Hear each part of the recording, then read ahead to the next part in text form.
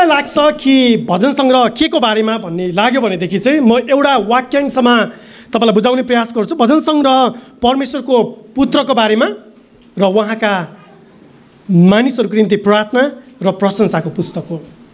भजन सङ्ग्रह परमेश्वरको पुत्रको बारेमा र उहाँका मानिसहरूको प्रार्थना र प्रशंसाको पुस्तक हो। भजन सङ्ग्रह हिब्रू भाषामा लेखिएका थिए, यी कवितात्मक शैलीमा लेखिएका थिए र यहुदी मानिसहरूले यी हिब्रू भाषामा लेखिएका भजनहरू उनीहरूले गाउने गर्थे। यी भजनका आफ्ना धुनहरू थिए, यी भजनका आफ्ना रागहरू थिए, यी भजनका आफ्ना पङ्क्तिहरूका उद्देश्यहरू थिए, त्यसमा सङ्गीत भरिएका थिए। यद्यपि यी भजनहरूलाई हामी अहिले ती मूल भाषा र मूल लयहरूमा गाउन सक्दैनौँ। तर एउटा कुरा हामीले गाउन नसके पनि नयाँ करारमा बारम्बार यसुले भजन सङ्ग्रहलाई उद्धृत गर्नुभयो। त्यसलाई म भजनको भाषामा तपाईँलाई भनौँ, किनभने भजन लयमा हुन्छ, कवितात्मक शैलीमा हुन्छन्। यसलाई मैले भन्ने हो भने म यसरी पनि भन्न सक्छु कि येशू ख्रीष्टले बारम्बार भजनहरू गाउनुभयो। नयाँ करारमा सबैभन्दा बढी उद्धृत गरिएका अंशहरू वा खण्डहरू भजनका खण्डहरूबाट छन्। नयाँ करारमा सबैभन्दा बढी पुरानो करारको भजन सङ्ग्रहबाट उद्धरणहरू वा कोटेसन्सहरू लिइएको छ। तपाईँलाई याद दिलाइदिउँ एउटा दृश्य। जब यसो पक्राउ पर्न लाग्नु भएको थियो, जब यसो निस्तार चाडको अन्तिम भोजमा हुनुहुन्थ्यो, यसोलाई थाहा थियो उहाँले अब कोर्राको चोटहरू खान गइरहनु भएको छ। तपाईँलाई थाहा छ त्यो क्रुसको मृत्यु अघि त्यो निस्तार चाडको भोजमा आफ्ना चेलाहरूसँग यसोले गेत्समनीको बगैँचामा जानु अघि त्यो निस्तार चाडको भोजलाई अन्त्य गर्दै गर्दाखेरि सँगै आफ्ना चेलाहरूसँग भजन गाउनुभयो। यसोले आफ्नो मृत्यु अघि पनि भजन गाइरहनु भएको थियो।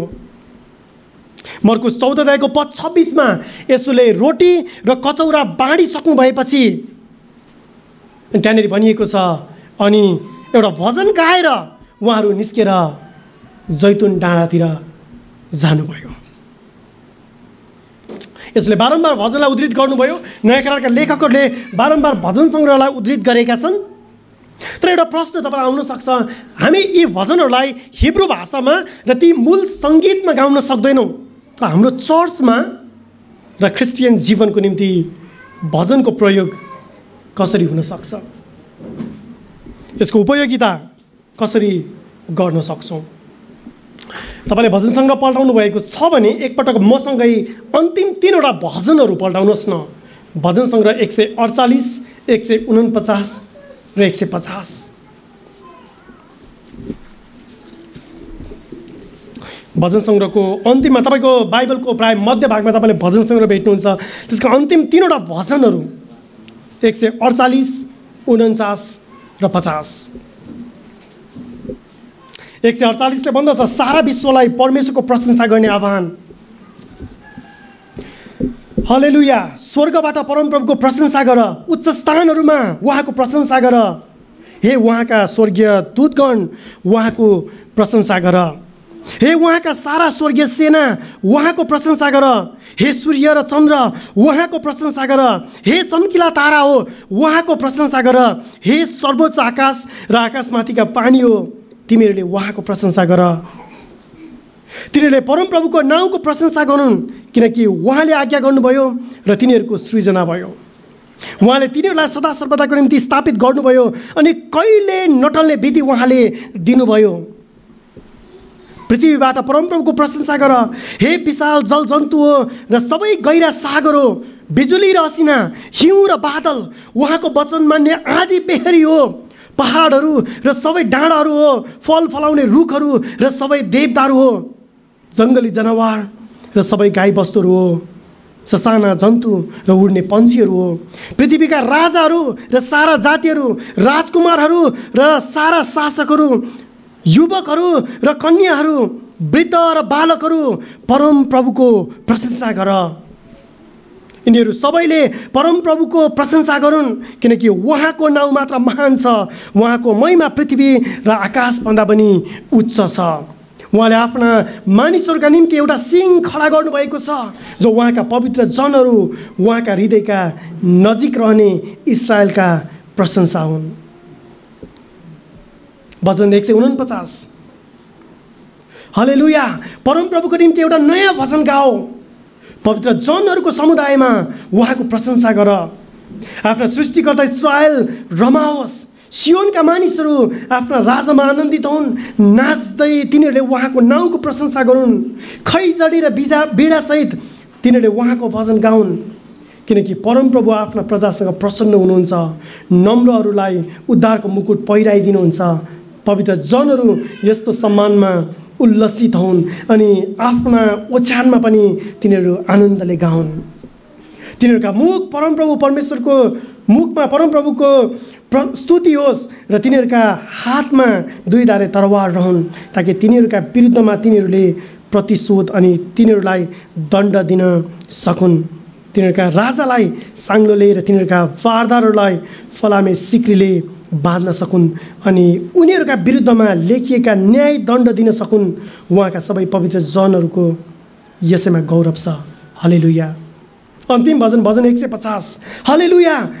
परमप्रभुलाई उहाँको पवित्र स्थानमा प्रशंसा गर, उहाँको महिमामय आकाशमा उहाँको प्रशंसा गर, उहाँका शक्तिशाली कार्यहरूका निम्ति उहाँको प्रशंसा गर, उहाँको उत्कृष्ट महानताको निम्ति उहाँको प्रशंसा गर। तुरै बजाएर उहाँको प्रशंसा गर, बिडा र सारङ्गी बजाएर उहाँको प्रशंसा गर, खैजडी र नाचका साथ उहाँको प्रशंसा गर, तारा वाद्य र बाँसुरी बजाएर उहाँको प्रशंसा गर, झ्यालीका झङ्कारका साथ उहाँको प्रशंसा गर, गुन्जयमान पार्ने झ्यालीहरू बजाएर उहाँको प्रशंसा गर। सास हुने हरेक प्राणीले परमप्रभुको प्रशंसा गरोस्। हालेलुया। मैले 3वटा भजनहरू पढेँ, अन्तिम 3वटा भजनहरू सँगै समय भएको भए यो 150वटा भजनलाई यसरी सँगै पढ्नु पाएको भए त आज यो बिहानी सम्भव छैन। भजन सङ्ग्रह बाइबलको प्राय मध्य भागमा छ। यो महत्त्वपूर्ण छ यस कारणले मात्र होइन कि यो भजनको मध्य भागमा छ, तर भजनले परमेश्वरको पुत्रको बारेमा बताउँदछ। त्यति मात्र होइन, भजनले परमेश्वरका मानिसहरूको प्रशंसा र स्तुतिको गानको बारेमा बताउँदछ। बाइबलमा सबैभन्दा लामो अध्याय भजन सङ्ग्रह 119, बाइबलको सबैभन्दा छोटो अध्याय 117, बाइबलको सबैभन्दा लामो पुस्तक अध्यायहरूको सङ्ख्याको आधारमा 150वटा। यो एक अद्वितीय, अद्भुत, रोचक पुस्तक पनि छ। म उत्साह दिन चाहन्छु, यदि तपाईँले भजन सङ्ग्रह एकै बसाइमा पढ्नु भएको छैन भने एकै बसाइमा वा सकेसम्म चाँडो एकपटक पढेर सक्नुहोस्। भजन सङ्ग्रहलाई बाइबलको भजनहरू पनि भनेर भनिन्छ। बाइबलको भजन, यी भजनहरू महान समयहरूमा, अद्भुत समयहरूमा, आनन्दमा, विजयको बेलामा, उत्सवको बेलामा, सबैभन्दा कष्टमय, कष्टको बेलामा, कैदको बेलामा, यी दुवै परिस्थितिहरूमा लेखिएका थिए। कति भजनहरू व्यक्तिगत भजनहरू छन्, कति भजनहरू सामूहिक भजनहरू छन्। तर आजको निम्ति प्रश्न, यी भजनहरूले क्रिस्चियनहरूको निम्ति र चर्चको निम्ति के अर्थ राख्छ त? भजनहरूले आनन्दको सङ्केत गर्दछ, भजनहरूले कष्टको बेलामा विलापका उद्गारहरू सिकाउँदछ, असल समयमा हामी कसरी परमेश्वरको महिमा दिन सक्छौँ भजनले बताउँदछ, कष्टको बेलामा हामी परमेश्वरसँग कसरी सहायता खोज्न सक्छौँ भजनले बताउँदछ। यी भजनहरू जब हाम्रा ओठहरूमा हुन्छन्, यिनीहरूले हाम्रा प्रार्थनाका निम्ति शब्दहरूको काम गर्छन्, हाम्रा प्रशंसाको निम्ति वाक्यांशहरूले काम गर्दछन्। कष्टको बेलामा परमेश्वरमा भरोसा राख्नको निम्ति, सहायता माग्नको निम्ति, विलापका गीतहरू गाउनको निम्ति भजनले काम गर्दछ। तपाईँको कष्ट र परीक्षाको समयमा पनि तपाईँको पुकाराको निम्ति तपाईँका शब्दहरू भजनबाट तपाईँले सुन्न सक्नुहुन्छ। आजको क्रममा हामी भजनलाई बुझ्नको निम्ति जम्मा 6वटा प्रश्नको उत्तरहरू खोज्दैछौँ र अहिलेसम्म यदि तपाईँलाई वचन सिद्धिने बेला भयो जस्तो लाग्यो भने यो परिचयको भाग मात्र थियो। आज हामी 6वटा प्रश्न हेर्न गइरहेको छौँ। तपाईँले नियमित यस चर्चमा आइराख्नु भएको छ भने प्रायः म 2 कि 3वटा बुँदा भनेर सुरु गर्छु, तर आज 6वटा तपाईँको बुलेटिनमा लेख्न सक्नुहुन्छ। तपाईँको घरमा गएर कुरा गर्नुहोस् यी प्रश्नहरूको बारेमा चर्चपछि। यो हप्ता चर्चको कोही सदस्यलाई भेट्दै हुनुहुन्छ भने कुरा गर्नुहोस्। बुधबारको सङ्गतिमा आउँदाखेरि यी बुदाहरूमा केन्द्रित रहेर तपाईँले कुरा गर्न सक्नुहुन्छ। आज यी प्रश्नहरूलाई म कतिसम्म न्याय गर्न सक्छु त्यो मलाई थाहा छैन, तर तपाईँसँग यो हप्ताभरि समय छ। अर्को हप्ता हितोपदेश आउनु अघि तपाईँले केही समय लिनुहोस् र आफूले परिश्रम गर्नुहोस्। So today we are going to answer 6 basic questions to understand Psalms better. 6 basic questions. 6वटा प्रश्नहरू, 6वटा आधारभूत प्रश्नहरू भजनको बारेमा। प्रश्न नम्बर 1, भजनहरू के हुन्? भजनहरू के हुन्? What are the Psalms? What are the Psalms? पहिलो प्रश्न। दोस्रो प्रश्न, भजनहरू कसले र कहिले लेखेका हुन्? Who wrote the Psalms and when? Who wrote the Psalms and when? कहिले र कसले लेखेका हुन्? प्रश्न नम्बर 3, भजनहरूको संरचना चाहिँ कस्तो छ? भजनहरूको संरचना कस्तो छ? How are the Psalms structured? How are the Psalms structured? प्रश्न नम्बर 4, भजनहरू कस्तो प्रकारका छन्? भजनहरू कस्तो प्रकारका छन्? What are the different kinds of Psalms? प्रश्न नम्बर 5, भजनहरूले कसरी यसुलाई देखाउँदछन्? प्रश्न नम्बर 5, भजनहरूले कसरी यसुलाई देखाउँदछन्? How do the Psalms point to Jesus? How do the Psalms point to Jesus? र अन्तिम 6औं प्रश्न चाहिँ, हामी क्रिस्चियनहरूले भजनलाई कसरी पढ्ने? हामी गाउन त सक्दैनौँ यी भजनहरूलाई। कतिवटा भजनहरू निश्चय नै हामीले आज बिहानी पनि गाएका छौँ। यहोवे मेरो गोठालो हामीले गाइरहेका थियौँ। भजन नम्बर 23 हामीले भजन सङ्ग्रह 100 गाइरहेका थियौँ।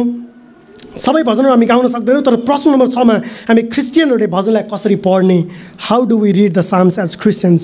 How do we read the Sam's as Christians? यो 6वटा आधारभूत प्रश्नहरू आज हामी हेर्न गइरहेको छौँ। तपाईँले टिप्न भ्याउनु भएको छैन भने केही छैन, तपाईँको बुलेटिन राखिराख्नुहोस्, आफ्नो हातमा पेन्सिल वा कलम लिनुहोस् र जसै हामी यी 6वटा प्रश्नहरूमा एकपछि अर्को बढ्दै जान्छौँ, तपाईँले अलिकति ध्यान दिनुपर्छ होला, अलिकति परिश्रम गर्नुपर्छ होला। यी प्रश्नहरू म फेरि दोहोऱ्याउने प्रयास गर्छु। पहिलो प्रश्नबाट सुरु गरौँ। भजनहरू के हुन्? What are the Sam's? भजनहरू के हुन्? What are the Sam's? भजनहरू 150वटा भजनहरूको सङ्ग्रह हो। बाइबलको भजन हो, त्यति मात्र। यी हिब्रू भजनहरू हुन्। अर्को शब्दमा यी साङ्गीतिक कविताहरू हुन्। यी साङ्गीतिक कविताहरू हुन्। यसका पङ्क्तिहरू हुन्छन्, हरफहरू हुन्छन्, यिनीहरूमा सङ्गीत भरिन्छन् र यी भजनहरू जीवन्त बन्छन्। भजनहरूको पछाडि कथा हुन्छ, इतिहास हुन्छ। गएको हप्ता हिब्रूको गत हप्ता अयुबको पुस्तकबाट प्रचार गर्दाखेरि धेरै समय हिब्रूमा बिताएको भएर मेरो मुखमा हिब्रू नै आइरहेको छ। अयुबको पुस्तकबाट हामीले सुनिरहँदाखेरि पनि वेदनाको बेलामा, कष्टको बेलामा वा बिलापको बेलामा भजनहरू कसरी लेखिन्छन् भन्ने बारेमा मैले खोज्ने प्रयास गरिरहेको थिएँ। तपाईँलाई याद गर्नुहोस्, ऐतिहासिक भजनहरू, अझ खास गरिकन विजयका भजनहरू वा कष्टका भजनहरू, ती भजनको पछाडि कथाहरू हुन्छन्, ऐतिहासिक पृष्ठभूमिहरू हुन्छन्। गत हप्ता हामीले गाइरहेका थियौँ ईश्वरको प्रेम। त्यो भजन नम्बर 15बाट हामीले गाइरहेका थियौँ। त्यो भजनको आफ्नै कहानी छ, इतिहास छ। यहुदी मानिसहरूलाई युरोपमा सङ्कष्ट दिइरहेको बेलामा, उनीहरूलाई नष्ट गर्ने प्रयास गरिरहेको बेलामा 11औं-12औं शताब्दीमा यहुदी मानिसहरूले कुदेका कविता, ती कविताका शब्दहरू करिब 1930, अहिलेभन्दा करिब 90 वर्ष अगाडिको इतिहासमा आउँदाखेरि एकजना पिता र एकजना छोरीले सँगै बसेर परमेश्वरको विश्वासयोग्यताको बारेमा मनन गरेर भजन लेख्दै गर्दाखेरि अनि त्यो 11औं-12औं शताब्दीको यहुदी कविताका शब्दहरू उनीहरूले कुदेका छन्, जसलाई आज पनि हामी हाम्रो चर्चमा गाउने गर्छौँ। भजनहरूको पछाडि कथा हुन्छ, त्यसको पछाडि इतिहास हुन्छ। अचम्मको अनुग्रहले बाँच्यो तुच्छ प्राण मेरो, यो भजनको आफ्नो कथा छ, कहानी छ। यसो कस्तो प्यारो मित्र, यी केही भजनका उदाहरणहरू भए, तर यी भजनहरूलाई तपाईँले हेर्नुभयो भने ती भजनहरूको पछाडि पनि कहानीहरू हुन्छ, इतिहास हुन्छ। र बाइबलमा भएका यी 150वटा भजनको पछाडि पनि ऐतिहासिक पृष्ठभूमि र त्यसका आफ्ना कथाहरू छन्। ती कति कथाहरू, ऐतिहासिक पृष्ठभूमिहरू हामी थाहा गर्न सक्छौँ, कतिवटा हामीलाई थाहा छैन, तर प्रभुको अनुग्रहमा उहाँको प्रेरणाद्वारा 150वटा भजनहरू हाम्रो निम्ति दिइएको छ। भजनमा प्रयोग गरिएका कतिवटा शब्दहरू गाह्रो छन्। जस्तो उदाहरणको लागि सेलाह भन्ने शब्दमा आउनुभयो भने के होला, यो अर्थ के हुनसक्छ? अनुमानित रूपमा सायद सेलाहको अर्थ विश्राम हुनसक्छ हिब्रू भाषामा, साङ्गीतिक विश्राम। एउटा पङ्क्तिबाट अर्को पङ्क्तिमा जाँदै गर्दाखेरि यसलाई आराधनाको निम्ति निर्देशन पनि दिन सक्छ। हामीलाई हिब्रू भाषाको नोटेसन सबै थाहा छैन, सम्भवतः यी भजनहरूको निम्ति गाउनलाई, वाचन गर्नलाई निर्देशनहरू थिए भजन लेखकको। धेरै भजनहरूको परिचयात्मक खण्डहरू तपाईँले पाउनुहुन्छ। भजनहरू पढ्दै गर्दाखेरि त्यसका शीर्षकहरू, ती शीर्षकहरू चाहिँ परमेश्वरको प्रेरणाबाट आएका होइनन्। अध्ययन गरेर खोजेर ती कतिजना मानिसले यो भजन कसले लेखेको, कुन परिस्थितिमा लेखेको, उदाहरणको लागि कुनै भजन यात्राको गीत, कुनै भजन विलापको गीत, कुनै भजन रात्रि गान तपाईँले पाउनुहुन्छ। यी पृष्ठभूमिहरूले हामीलाई यी भजनहरूलाई अझ बुझ्नको निम्ति मद्दत गर्दछन्। यी परिचयहरू र शीर्षकहरू अनुवादकहरूले दिएका हुन्, तर यी हाम्रो निम्ति उपयोगी छन्। यी अनुवादकहरूले खोजी गरेर दिएका पृष्ठभूमिहरूले हामीलाई यी भजनहरूको बारेमा अझ बुझ्नको निम्ति मद्दत गर्दछ। यसो आफैले पनि भजनलाई आधिकारिकता दिनुभयो र उहाँले भन्नुभयो भजन परमेश्वरको प्रेरणाबाट लेखिएको। मत्ती 22 अध्यायमा यहुदीहरूसँग एउटा विवाद भइरहेको छ यसुको फरिसीहरूसँग। जब फरिसीहरू भेला भए तब तिनीहरूले यसुलाई एउटा प्रश्न गरेका छन्, ख्रिस्टको विषयमा तिमी के ठान्छौ, ऊ कसको पुत्र हो? जब यसले भन्नुभयो, तिनीहरूले भने त्यस बारेमा प्रश्न सोद्धाखेरि ख्रिस्टको विषयमा तिमीहरू के ठान्छौ, ऊ कसको पुत्र हो? अनि यहुदीहरूले, फरिसीहरूले यसलाई जवाब दिए, दाउदको पुत्र। उहाँले तिनीहरूलाई भन्नुभयो, त्यसो भए दाउदले आत्मामा प्रेरणा पाएर उसलाई प्रभु भनी कसरी पुकारा गर्दछन्? उनी भन्दछन्। अनि यसुले मत्ती 22 अध्यायको पद 44मा यसो भन्नुभयो, परमप्रभुले मेरा प्रभुलाई भन्नुभयो, तिमी मेरो दाहिने हातपट्टि बस जबसम्म म तिम्रा शत्रुहरूलाई तिम्रा खुट्टाका पैताला मुनि राख्दिनँ। अनि 22 अध्यायको मत्ती 22 अध्यायको पद 45मा यदि दाउदले उसलाई अर्थात् मसीहलाई, ख्रिस्टलाई प्रभु भन्छन् भने ऊ कसरी तिनको पुत्र हुन्छ र? अनि कसैले पनि जवाफमा एक वचन बोल्न सकेन। यसुले भजन सङ्ग्रहको प्रयोग गरिरहनु भएको थियो। भजन सङ्ग्रह 110 को 1लाई उहाँले लिइरहनु भएको थियो। भजन सङ्ग्रह 110 को 1मा भजनका लेखकले भन्दछन्, परमप्रभुले मेरा प्रभुलाई भन्नुहुन्छ, तिमी मेरो दाहिने हातपट्टि बस जबसम्म तिम्रा शत्रुलाई तिम्रो खुट्टाको पाउदान तुल्याउँदिन। सो भजन 110 को पद 1 यसु ख्रिस्टले मत्ती 22 अध्यायको पद 44मा प्रयोग गरिरहनु भएको। त्यसको अर्थ यसुले पनि भन्दै हुनुहुन्छ, भजन परमेश्वरको प्रेरणाद्वारा लेखिएका हुन्, ती ख्रिस्टका बारेमा हुन्, ती आधिकारिक छन्। धेरै भजनहरू विशेष अवसरहरूमा लेखिएका थिए। 5वटा भजनहरू राज्याभिषेकको बेलामा लेखिएका भजनहरू छन्। 5वटा भजनहरू जस्तो भजन 2, भजन 21, भजन 72, भजन 101, भजन 110 राजाको राज्याभिषेकको बेलामा लेखिएको हो। उदाहरणको लागि यो एउटा अवसर हो। केही भजनहरू इतिहासका विशेष परिस्थितिहरूमा लेखिएका थिए। उदाहरणको लागि 14वटा भजनहरू दाउदको जीवनको घटनासँग सम्बन्धित छन्।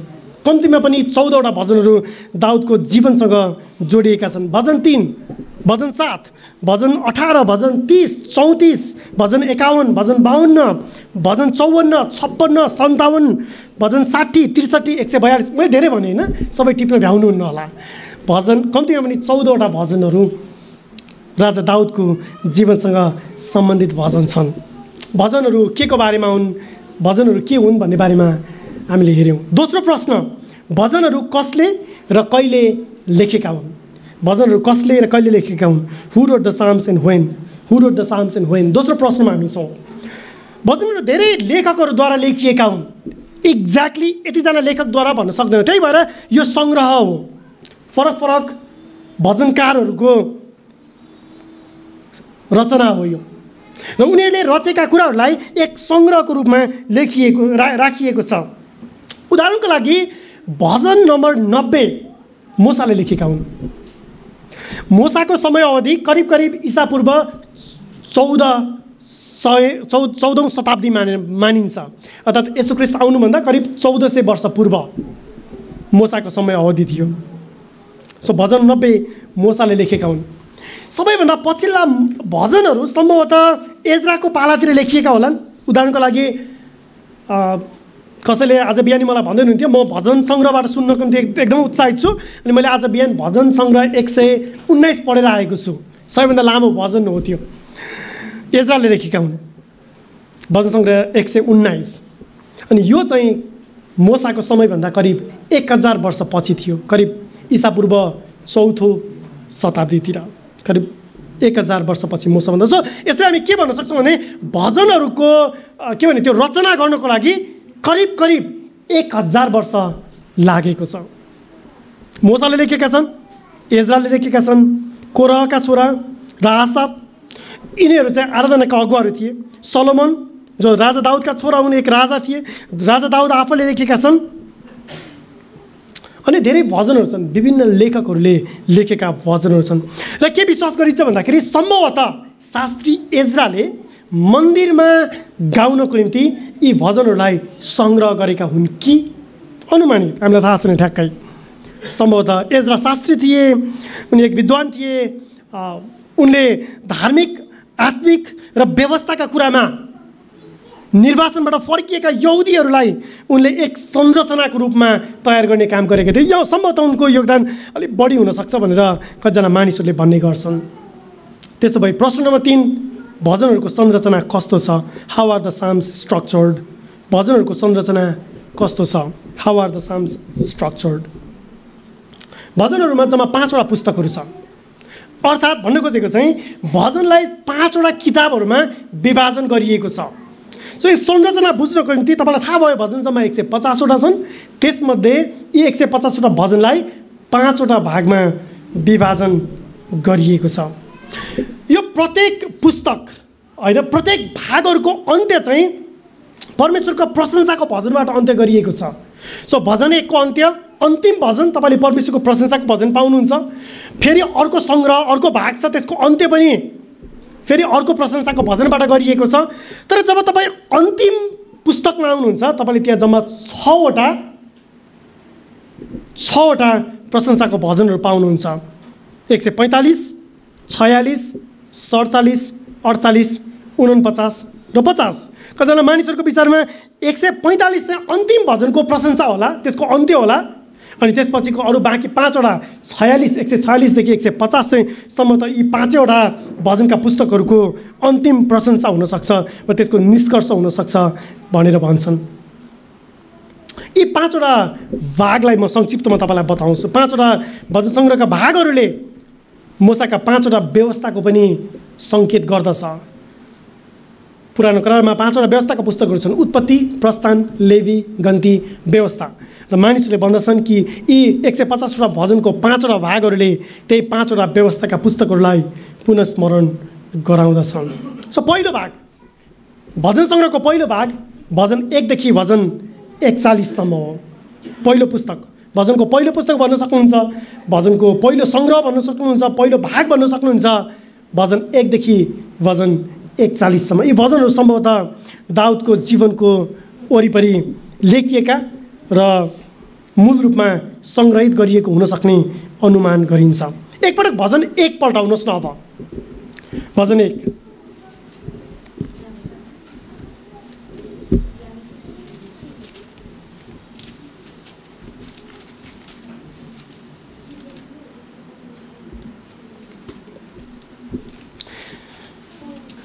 भजन 1 मा तपाईँले हेर्नुभयो भने यहाँ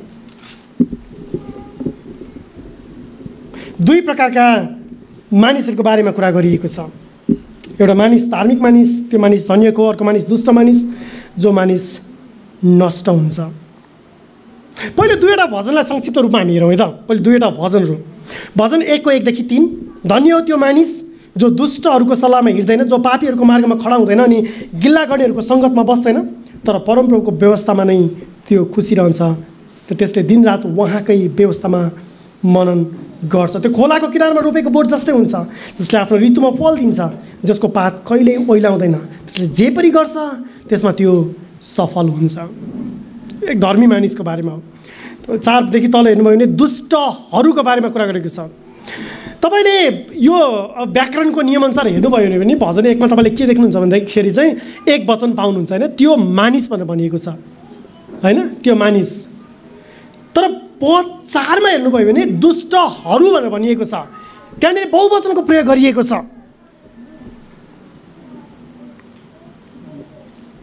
यो पद 1 देखि 3 मा वर्णन गरिएको धर्मी मानिस को? यो मानिस जो व्यवस्थामा खुसी रहन्छ, दिनरात परमेश्वरको व्यवस्था त्यसले मनन गर्दछ, के इस्राएलीहरूको बारेमा हो? इस्राएलीहरू त्यस्ता थिए?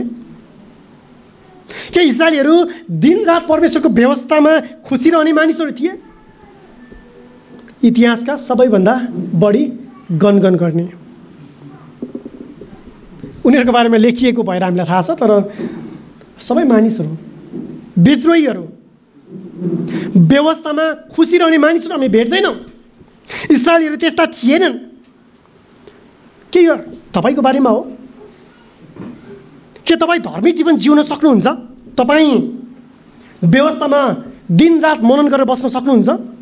परमेश्वरको व्यवस्थामा तपाईँ खुसी रहनुहुन्छ? यो तपाईँको बारेमा हो? यो मेरो बारेमा हो?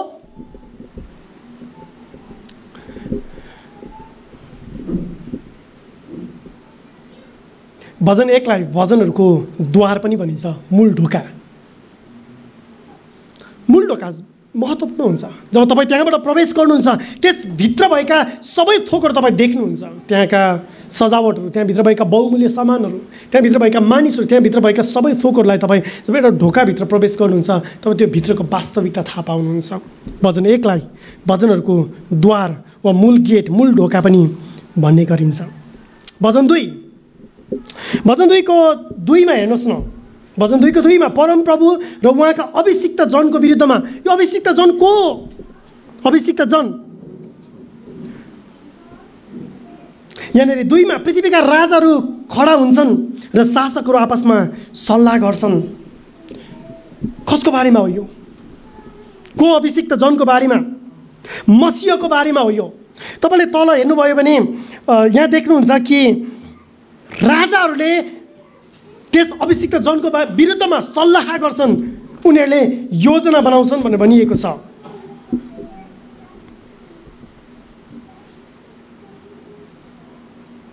पाँचमा हेर्नुहोस् त, 2को 5मा, तब आफ्नो क्रोधमा उहाँले तिनीहरूलाई हप्काउनुहुनेछ र आफ्नो बल्दो कोपमा तिनीहरूलाई यसो भन्दै त्रस्त पार्नुहुनेछ। 6मा मैले आफ्नो पवित्र पर्वत सियोनमा मेरो आफ्नो राजालाई नियुक्त गरेँ। मेरो आफ्नो राजालाई नियुक्त गरेँ। हामीलाई थाहा छ, पुरानो करार सम्बन्धी तपाईँलाई ज्ञान छ भने तपाईँले भन्न सक्नुहुन्छ यो राजा एक अभिषिक्त जन मसीहा ख्रिस्ट येशूको बारेमा हो भनेर। 7देखि 9मा परमप्रभुको यो आदेशमा घोषणा गर्नेछु। उहाँले मलाई भन्नुभयो, तिमी मेरा पुत्र हो, आज नै मैले तिमीलाई जन्माएको छु। मसँग माग र म जातिहरूलाई तिम्रो उत्तराधिकार तुल्याउनेछु र समस्त पृथ्वी तिम्रो निजी सम्पत्ति तुल्याइनेछ। 9मा फलामको राजदण्डले तिमीले तिनीहरूमाथि शासन गर्नेछौ र कुमालेको भाँडालाई चाहिँ तिमीले तिनीहरूलाई चकनाचुर पार्नेछौ। अनि परमप्रभु परमेश्वरले दाउदलाई भन्नुभयो, म तेरो सिंहासनमा एकजना राजालाई स्थापित गर्नेछु जसको राजदण्डको अन्त्य, जसको सिंहासनको अन्त्य कहिल्यै हुने छैन। त्यसले आफ्नो राजदण्डले त्यसले शासन गर्नेछ। भजन 1देखि भजन 41सम्म पहिलो भजन हो, पहिलो भजनको पुस्तक हो र भजन 41 चाहिँ पहिलो भजनको अन्त्यसँग त्यहाँ प्रशंसाको भजन तपाईँले पाउनुहुन्छ। भजनको पुस्तकको दोस्रो भाग चाहिँ भजन 2देखि 72सम्म हो। भजन 2देखि 72सम्म यी प्राय भजनहरूमा व्यक्तिहरूको कठिन र दुःखको अनुभवहरू पाउँछौँ। बिलापको बेलामा, कष्टको बेलामा लेखिएका भजनहरू छन्। र यो दोस्रो भजनको पुस्तकहरूको अन्त्य भजन 72 चाहिँ फेरि दोस्रो भागको अन्तिम प्रशंसाको भजन तपाईँले पाउनुहुन्छ। यी भजनहरूले कष्टमा कसरी परमेश्वरको सान्त्वना पाइन्छ भनेर हामीलाई बुझाउँदछ। भजन 3 भजन 73देखि भजन 89सम्म। भजन 3 भजन 73देखि भजन 89सम्म र भजन 89 त्यही एउटै ढाँचा अनुसार अन्तिम भजनले परमेश्वरको प्रशंसाको बारेमा फेरि पनि कुरा गर्दछ। तेस्रो भजनको पुस्तकमा धेरै भजनहरू बेबिलोनको कैद पछि लेखिएका थिए। यी भजनहरू परमेश्वरका मानिसहरूलाई सान्त्वना दिनको लागि लेखिएका थिए। बेबिलोनमा हुँदाखेरि आफ्नो देश मन्दिरको नष्ट भइसके पछाडि आफ्नो राजा र आफ्नो शासन नपाइरहेको बेलामा, विदेशमा कैदमा भएको बेलामा यी भजनहरू लेखिएका थिए। यी भजनहरूले अन्ततः दुष्टता पराजित हुन्छ र परमेश्वरको मानिसहरूले विजय पाउँछन् भनी परमेश्वरका मानिसहरूलाई सान्त्वना दिएको छ। भजन 4 भजन 90देखि भजन 106सम्म। उसै गरी भजन 106ले परमेश्वरको प्रशंसाको बारेमा बताउँदछ। यो 4औं भजनको पुस्तकमा पनि यी भजनहरूले कैदको समयमा पनि परमेश्वरको आराधना गर्नुपर्छ भनेर सिकाउँदछन्। यी भजनहरूले ईश्वरीय राजाको आवश्यकताको बारेमा बताउँदछ र यसले मानिसलाई सम्झाउँदछ कि संसारको राजा सधैँभरि टिक्दैनन्, संसारको शासन सधैँभरि रहँदैन, संसारको राज्य र शक्तिको अन्त्य भएर जान्छ। तर ईश्वरीय राजा संसारिक राजाभन्दा भिन्न हुन्छन् र उहाँको शासन चाहिँ सदा रहन्छ भनिकन भजन 4ले सिकाउँदछ। भजन 90 देखि भजन 104सम्म र अन्तिम भजनमा हामी आउँदछौँ जुन सबैभन्दा लामो खण्ड पनि हो, भजन 107 देखि भजन 150। मैले भने यो अन्तिम पुस्तकमा भजन 145 देखि उसको अन्तिम 6वटा भजनहरू परमेश्वरको प्रशंसाको बारेमा छ। यो भजनको पुस्तकको अलि लामो र अन्तिम भाग हो। परमेश्वरको प्रशंसा गर्ने यी भजनहरूले सिकाउँदछन्। यो भजनहरूमा एउटा विशिष्ट खण्ड पनि छ, म तपाईँलाई सम्झाइदिउँ। भजन 120 देखि भजन 134सम्म यो यात्राका भजनहरू छन्। यहाँ यात्राका भजनहरू यहुदी मानिसहरू जो निर्वासनमा थिए, जो संसारका विभिन्न मुलुकहरूमा छरिएर रहेका थिए, तिनीहरू जब मन्दिरमा फर्केर आउँदथे, यरुसलेमतिर उनीहरू आउँदथे आफ्नो धार्मिक चाडपर्वको निम्ति, उनीहरू मन्दिरमा फर्किँदथे अनि ती यात्राको बेलामा यी भजनहरू गाउँदै उनीहरू फर्केर आउँदथे। भजन 120 देखि भजन 134सम्म मन्दिरमा जाँदाखेरि संसारका विभिन्न मुलुकहरूमा प्रवासीका रूपमा, कैदीहरूका रूपमा छरिएका मानिसहरू पनि जब उनीहरू आउँदथे यी भजनहरू गाउँदै उनीहरू फर्कदथे। भजन 137 हेर्नुभयो भने, पढ्नुभएको छैन भने पढ्नुहोस्। भजन 137ले इस्राएलीहरूको बेबिलोनको अवस्थाको बारेमा बताउँदछ, त्यो कष्टको बारेमा, त्यो गहिरो वेदनालाई सम्झाउँदछ। अनि भजन 150को अन्तिम खण्ड अन्तिम पद 6ले भन्दछ, सास हुने हरेक प्राणीले परमप्रभुको प्रशंसा गरोस्। सास हुने हरेक प्राणीले परमप्रभुको प्रशंसा गरोस् भन्दै भजन 150को अन्त्य भएको छ। यो भयो भजनको संरचनाको बारेमा। योसँग हामी आएका छौँ 4औं प्रश्नमा, भजनहरू कस्तो प्रकारका भजनहरू हुन्? What are the different kinds of Sam's? What are the different kinds of Sam's? 4औं प्रश्न, भजनहरू कस्तो प्रकारका छन्? भजनका उदाहरणहरू हेर्नुभयो भने भजनहरू मानिसहरूले विभिन्न भागहरूमा बाँडेका छन्। कसैले 7, 8, 9, 10 विभिन्न प्रकारका भजनहरू छन्। म संक्षिप्त सूची तपाईँलाई दिन चाहन्छु। भजनहरू विलापका भजनहरू छन्, जस्तो उदाहरणको लागि भजन 3, राजा दाउद आफै आफ्नो छोराबाट भागिरहँदाखेरि भजन 3 विलापको भजन। धन्यवादका भजनहरू छन्, भजन 30, सदा सर्वदा परमप्रभुमा नै म धन्यवाद चढाउने छु भनेर भजनका लेखकले भन्दछन्। धन्यवादका भजनहरू छन्। प्रशंसाका भजनहरू छन्, जस्तो आजको सेवामा मैले सुरु गर्दाखेरि 3वटा भजनहरू पढेँ। भजन 148, 149, 150 प्रशंसाका भजनहरू। राजकीय भजनहरू छन् जसले राजाको बारेमा बताउँदछन्। हामीले हेऱ्यौँ भर्खरै भजन 2।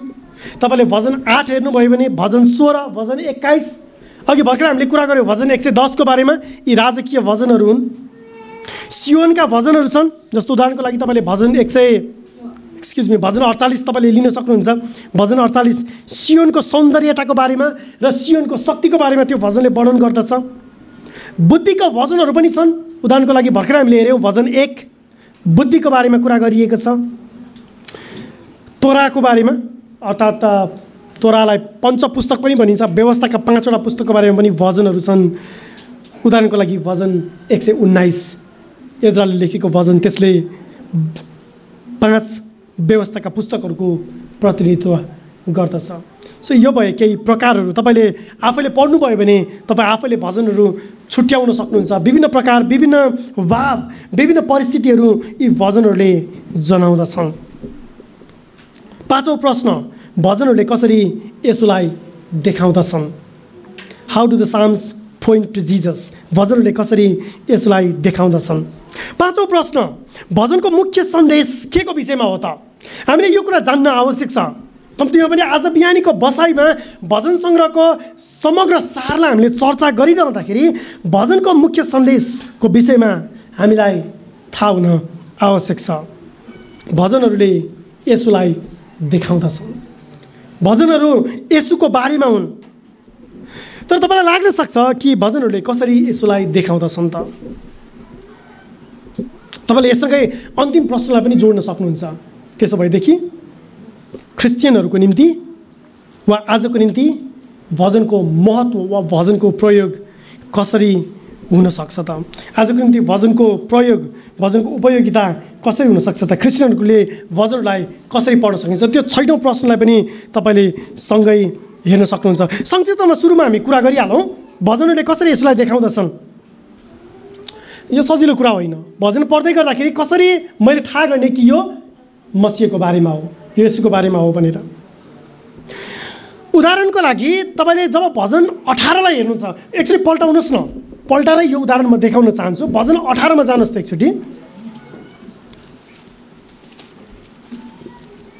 भजन 18 को पद 20 मा, भजन 18 को पद 20 मा, मेरो धार्मिकता अनुसार परमप्रभुले मसँग व्यवहार गर्नुभयो, मेरा हातका शुद्धताको अनुरूप उहाँले मलाई प्रतिफल दिनुभयो। के तपाईँ यसो भन्न सक्नुहुन्छ? तपाईँ यसो भन्न सक्नुहुन्छ कि मेरो धार्मिकता अनुसार परमप्रभुले मसँग व्यवहार गरून्? के तपाईँ यसो भन्न सक्नुहुन्छ कि मेरा हातका शुद्धताको अनुरूप उहाँले मलाई प्रतिफल दिउन्? बाइबलले के भन्छ? के कोही शुद्ध मानिस छ? के कोही मानिस धर्मी छ? तपाईँको धार्मिकता छ? बाइबलले त भन्दछ सबै मानिसहरूले पाप गरेका छन् र परमेश्वरको महिमासम्मबाट पुग्नबाट चुकेका छन्। धर्मी एकजना पनि छैन, कोही पनि छैन। मानिसको हृदयमा अशुद्धता छ, भ्रष्टता छ, कोही पनि मानिसको हृदय शुद्ध छैन। त्यसो भए मैले कसरी भन्न सक्छु कि मेरो धार्मिकता अनुसार परमप्रभुले मलाई व्यवहार गर्नुभएको छ?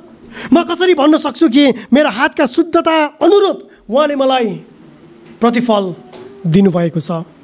म भन्न सक्दिनँ, म यो प्रार्थना गर्न सक्दिनँ, म यो परमेश्वरसँग माग्न सक्दिनँ। यसको निम्ति हामीले नयाँ करारको आधारमा हेर्नुपर्छ, नयाँ करारको आधारमा हेर्नुपर्छ। पुरानो करारलाई नयाँ करारले अनुवाद गरेर हेर्नुपर्छ। अर्को शब्दमा पुरानो करारलाई अनुवाद गर्ने तरिका चाहिँ नयाँ करार हो, आधार चाहिँ नयाँ करार हो। लुका 24 अध्यायको पद 44 मा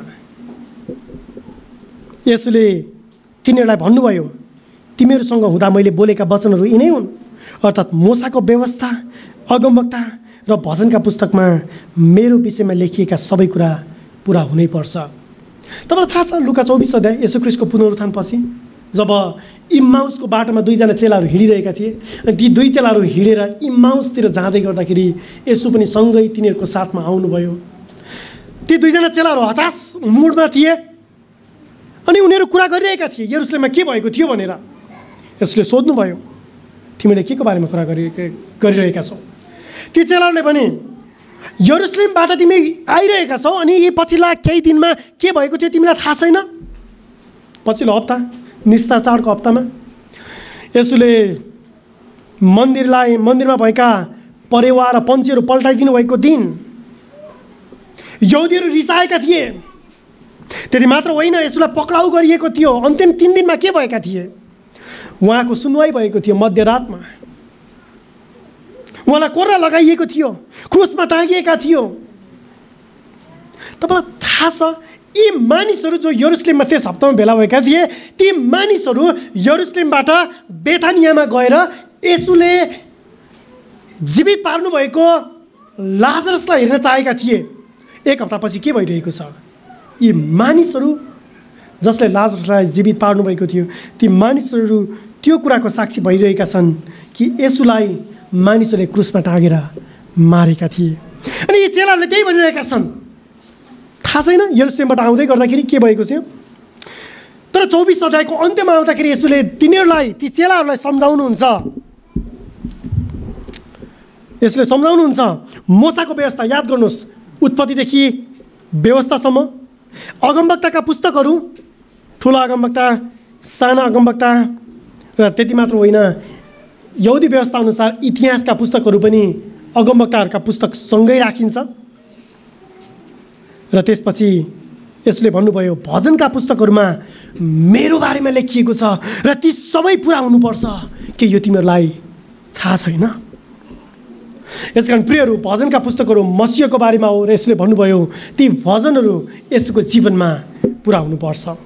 म दुईवटा दृष्टिकोणहरू पेश गर्न चाहन्छु। दुईवटा दृष्टिकोणहरू। पहिलो, भजनहरू मसीहका बारेमा भजनहरू थिए र अर्को भजनहरू मसीहका भजनहरू थिए। मसीहको बारेमा र मसीहद्वारा, मसीहको बारेमा र मसीहद्वारा। To new testament lenses to see the Sam's, to new testament lenses. दुईवटा दृष्टिकोणहरू, दुईवटा लेन्सहरू तपाईँले हेर्न सक्नुहुन्छ। पहिलो लेन्स, पहिलो दृष्टिकोण चाहिँ मसीहको बारेमा भजनहरू, Sam's about the Messiah, Sam's about the Messiah. भजन 2ले आउने मसीहको बारेमा बताउँदछ। अघि हामीले हेरिसक्यौँ। भजन 2 यो राजाको बारेमा हो जसले आफ्नो शत्रुहरूलाई माटोको भाँडालाई झैँ धुलो पिठो पार्नु हुनेछ। नयाँ करारमा जब तपाईँ प्रेरित 4 अध्यायमा आउनुहुन्छ तब पत्रुस र यौनाले यहुदीहरूलाई प्रचार गर्दाखेरि यही भजनलाई उद्धृत गरेका छन्। तिनीहरूले भन्छन् जसले पवित्र आत्माद्वारा आफ्नो सेवक, आफ्ना पुर्खा दाउदका मुखबाट बोल्नुभयो। भजन 2 दाउदको भजन पत्रुस र यौनाले उद्धृत गर्दै के भनिरहेका छन्? प्रेरित 4 अध्यायको पद 25 र 26मा अन्य जातिहरू किन झोकिए र मानिसहरूले व्यर्थका कुराहरू किन कल्पना गरे? परमप्रभुको विरुद्धमा र उहाँका अभिषिक्त जनको विरुद्धमा पृथ्वीका राजाहरू खडा भए र शासकहरू एकसाथ भेला भए। भजन 2 मसीहको बारेमा हो। म संक्षिप्त रूपमा बताइदिन्छु। हिब्रू 1:5 मा जानुभयो भने भजन 2 मसीहको बारेमा हो। भजन सङ्ग्रह 110 तपाईँले हेर्नुभयो भने फेरि त्यहाँ पाउनुहुन्छ। भजन सङ्ग्रह 110 को 1 र 2 लाई फेरि पनि हिब्रूका लेखकले मसीहको बारेमा उद्धृत गरिरहेका छन्। यसुले मत्ती 22 अध्यायमा भजन 110 लाई लिनुभयो। अघि पनि मैले बताएँ। मत्ती 22 अध्यायको पदहरू 41 देखि 45 मा यसु ख्रीष्टले भजन 110 लाई उद्धृत गर्नुभयो। प्रेरित 2 अध्यायमा पत्रुसले पहिलो पटक पेन्तिकोसको दिनमा प्रचार गर्दै गर्दाखेरि भजनलाई नै उद्धृत गरेका छन्। भजन 110 लाई भजन मसीहको बारेमा हो। दोस्रो lens, Sam's by the Messiah, Sam's by the Messiah, मसीहद्वारा भजनहरू। अब यो अन्तिम कुरा पनि हो र एकदमै महत्त्वपूर्ण पनि छ। यो हामीले बुझ्नै पर्छ। फेरि भजनहरूलाई हामी सिधै हाम्रो आफ्नो निम्ति अनुवाद गर्न सक्दैनौँ। जस्तो अघि मैले तपाईँलाई देखाएँ भजन 18 शुद्ध कोही पनि छैन, धर्मी कोही पनि छैन। अनि ती धार्मिकता र शुद्धताको बारेका भजनहरू तपाईँ सिधै गाउन सक्नुहुन्न। तर म केही उदाहरणहरू तपाईँलाई बताइदिन्छु। जस्तो कि यसुले मन्दिरलाई शुद्ध पार्नुभयो, होइन? यसुले मन्दिरलाई शुद्ध पार्नुभएको घटना तपाईँले यौनाको सुसमाचार 2 अध्यायमा पाउनुहुन्छ। यौना 2 अध्यायमा तपाईँले हेर्नुभयो भने यसुले मन्दिरलाई शुद्ध पार्नुभयो। त्यो बेलामा यसुले भन्नुभयो तपाईँका भवनको जोसले मलाई जलाएको छ। यसुले के कुरा गरिरहनु भएको थियो? यसुले भजन 69 को 9 लाई लिनुभएको थियो। भजन 69 को 9 मा भजनका लेखकले भन्दछन् तपाईँका भजनको जोसले मलाई जलाएको छ।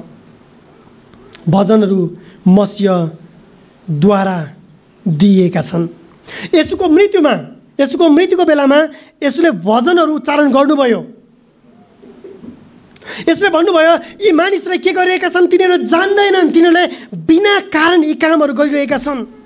यिनीहरूसँग मलाई घृणा गर्ने कुनै कारण छैन, तर पनि यिनीहरूले मलाई घृणा गरिरहेका छन्। यौना 15 अध्यायको पद 25 मा यसुले अगमवाणी गरिरहनु भएको थियो कि क्रुसमा मानिसहरूले उहाँलाई घृणा गरिरहेका हुनेछन्। भजन 35 को पद 19, भजन 69 को पद 4 यसले लिनुभयो र उहाँले भन्नुभयो बिना कारण तिनीहरूले मलाई घृणा गरेका छन्। यसले प्रयोग गरेका वाक्यांशहरू याद गर्नुहोस् न। हे पिता, हे पिता, यो कहाँबाट उहाँले लिनुभयो? यसले भन्नुभयो हे पिता, हे मेरा परमेश्वर, किन मलाई तपाईँले त्याग्नु भएको छ? मत्ती 27 अध्यायको पद 46 मा यो भजन 22 को पद 1 हो। यसले भन्नुभयो क्रुसमा मलाई तिर्खा लाग्यो। यौना 19 को पद 28 मा यसले यो लिनुभएको चाहिँ भजन 69 को पद 21 बाट हो। र यसले भन्नुभयो म मेरो प्राण तपाईँमा सुम्पदछु।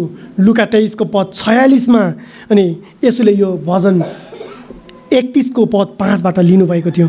सो मसीहद्वारा हामीले भजनहरूलाई हेर्नुपर्छ। भजन 16 मा पुत्रले यसुको पुनरुत्थानको बारेमा हो भनिकन कुरा गर्दछन्। पत्रुसले जब प्रेरित 2 अध्यायमा प्रचार गरिरहेका छन्, उनले भन्दछन् भजन 16ले यसको पुनरुत्थानको बारेमा बताउँदछ। मेरो प्राणलाई च्यानमा तपाईँले छोड्नुहुने छैन, न त तपाईँले पवित्र जनको शरीरलाई कुन दिनुहुनेछ। भजन 16। र अन्तिम एउटा उदाहरण बताइदिन्छु म तपाईँलाई। भजन 22मा यसुले क्रुसमा पनि उच्चारण गर्नुभयो, मेरा भाइहरूका सामुन्ने म तपाईँको नाउँको घोषणा गर्नेछु र सभाको बिचमा म तपाईँको प्रशंसा गर्नेछु। अब एउटा मिसकन्सेप्सन, एउटा गलत बुझाइलाई म तपाईँलाई स्पष्ट पारिदिउँ। मानिसहरूले भन्छन् कि दाउद नाचेका थिए, हामीले नाच्नुपर्छ। दाउद नाचेका मात्रै थिएनन् होइन, जब लडाइँबाट उनी फर्किँदै थिए उनी नाङ्गै नाचिरहेका थिए। तपाईँले भन्न सक्नुहुन्न होइन दाउदले चाहिँ म नाङ्गै नाच्नुपर्छ भनेर? अनौठो दृश्य देखिन्छ होला। तपाईँ गोलायतलाई मार्न जान सक्नुहुन्न, तपाईँ पलिस्तीको विरुद्ध लडाइँ गर्न जानुभएको छैन। याद गर्नुहोस्, तपाईँ पुरानो करारमा यहुदीहरू जाने मन्दिरमा तपाईँ जानुहुन्न। अहिले हामी कहाँ जान्छौँ? चर्चमा जान्छौँ। यसै कारण यी भजनहरूलाई हेर्ने दृष्टिकोण के हुनुपर्छ? परिवर्तन हुनुपर्छ। त्यसैले तपाईँ यो भन्न सक्नुहुन्न कि जब प्रभुको आत्मा मेरो हृदयमा छ म नाच्छु दाउद चाहिँ। दाउदको बेलामा पवित्र आत्मा आउनुहुन्थ्यो र त्यस पछाडि निश्चित मिसन पुरा भइसके पछाडि फर्किनुहुन्थ्यो। अहिले यसले प्रतिज्ञा गर्नुभयो कि पवित्र आत्मा आउनु भएपछि, अर्थात् पेन्टिकोसको दिनपछि, प्रेरितको दिनपछि पवित्र आत्मा आउने र जाने गर्नुहुन्न। पवित्र आत्मा हामीलाई दिनुभएको छ। तपाईँ र म पवित्र आत्माको मन्दिरहरू। यसै कारण हामीले आराधना गर्ने शैली, तरिका र यसको निम्ति जसै हामी भजनलाई उपयोग गर्छौँ, हाम्रो तरिका भिन्न हुन्छ। हामीले हेर्ने लेन्स, मसीह सम्बन्धीको भजनहरू हामीले मसीहको निम्ति प्रयोग गर्नुपर्छ र मसीहद्वारा दिएका भजनहरूका अनुवाद हामीले मसीहको लेन्सद्वारा नै हेर्नुपर्छ। अन्त्यमा हामी क्रिस्चियनहरूले भजनलाई कसरी पढ्ने? Final question, how do we read Sam's as Christians? किनभने वी क्यानट सिङ, राइट? हामी ती भजनहरू गाउन सक्दैनौँ, ती भाकामा गाउन सक्दैनौँ। यद्यपि अघि हामीले गाइरहेका थियौँ भजन 23, यहोवे मेरो गोठालो। हामीले हे सारा पृथ्वीका मानिसहरू गाइरहेका थियौँ भजन 100। अरू भजनहरू छन्, हामी गाउँछौँ ती भजनहरू, तर हामी यसलाई समग्र रूपमा कसरी पढ्न सक्छौँ त? अन्तिम प्रश्न म 3वटा सल्लाहसँग अन्त्य गर्न चाहन्छु। नम्बर 1, भजनको प्रकारअनुसार हामी होसियारी भएर पढ्नुपर्छ।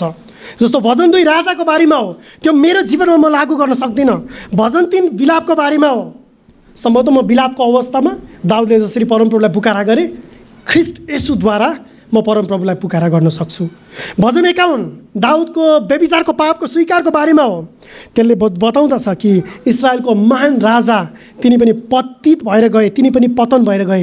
यसै कारण पुरानो करार दाउदको बारेमा होइन, तर दाउदभन्दा अझ महान मसीहको बारेमा हो। यसै कारण ती भजनहरूमा मैले आफ्नो पापहरू मसीहद्वारा स्वीकार गर्नुपर्छ। प्रत्येक भजनको विषयवस्तु र त्यसको सन्दर्भलाई बुझेर लिनुपर्छ। नम्बर 1, भजनको प्रकारअनुसार होसियार भएर पढ्ने। नम्बर 2, हामीले भजनहरूलाई मध्यस्थकर्ताद्वारा हेर्ने।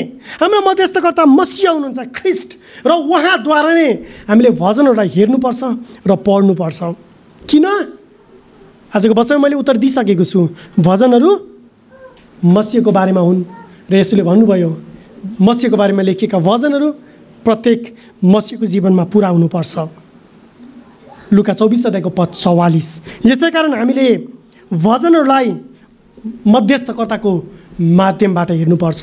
र अन्तिम सल्लाह, हामीले भजनहरूलाई मसीहद्वारा जो एक सिद्ध, पवित्र, आज्ञाकारी हुनुहुन्थ्यो उहाँमा भरोसा राखेर हेर्नुपर्छ।